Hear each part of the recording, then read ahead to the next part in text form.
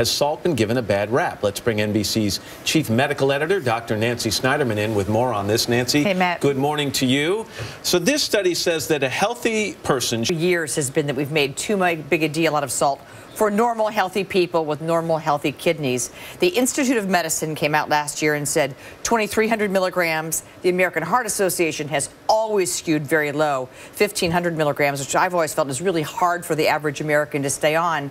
This study is basically saying, look, you can go higher, and if you're healthy, you're going to be fine. And, you know, you raised a question about dropping too low. Yeah, what if you go below 2,300 milligrams? Blood pressure and you don't get enough salt, you can feel lousy.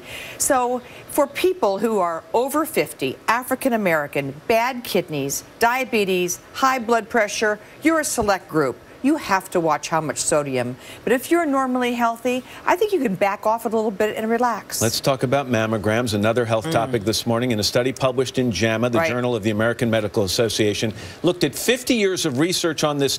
The economic hit to the American healthcare system and the responsibility we all have to play. Just to highlight the number, have a false positive at least one time. Yes, which is significant. You know, my family history is a risk factor. What should I do? Those three things are the biggest drivers. Important information. Two big controversial things. I want everyone to know it's Matt.Lauer at... No, it's Nancy does not. Actually, Nancy's going to be taking your questions. News on Twitter and Facebook. Nancy, Thanks, Matt. Thanks.